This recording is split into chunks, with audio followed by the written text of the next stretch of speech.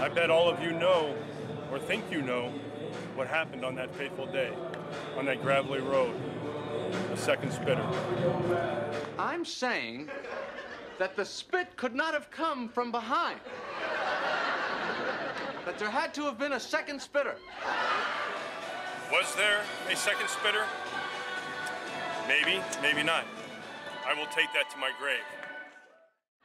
So the spit could have only come from the front and to the right. But that's not what they would have you believe. If I did it, and that's a big if, you have to admit, Kramer and Newman had it coming. The sad thing is, we may never know the real truth. Seinfeld Night.